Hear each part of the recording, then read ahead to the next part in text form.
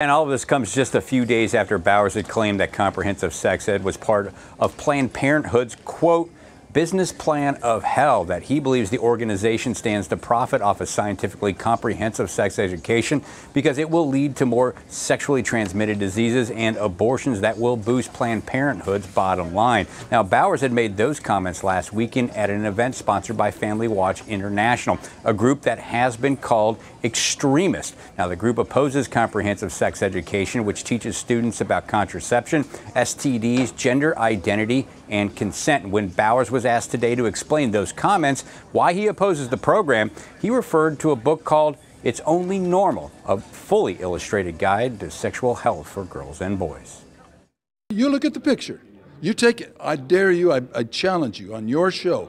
Hold up the textbook in front of the camera. Show them the picture of what 10-year-olds are going to be asked to see. And you just wait what happens on the other end of your show. That's not what I want. I want medically accurate, I want anatomically accurate, but I don't need to sexualize children and tell them how to masturbate.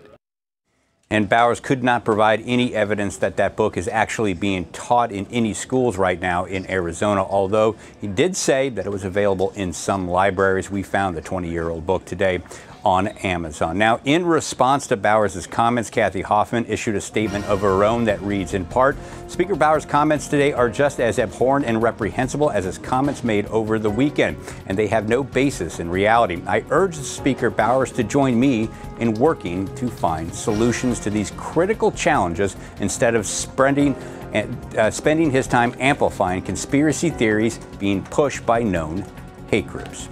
In the newsroom, Dennis Welch for Arizona's Family.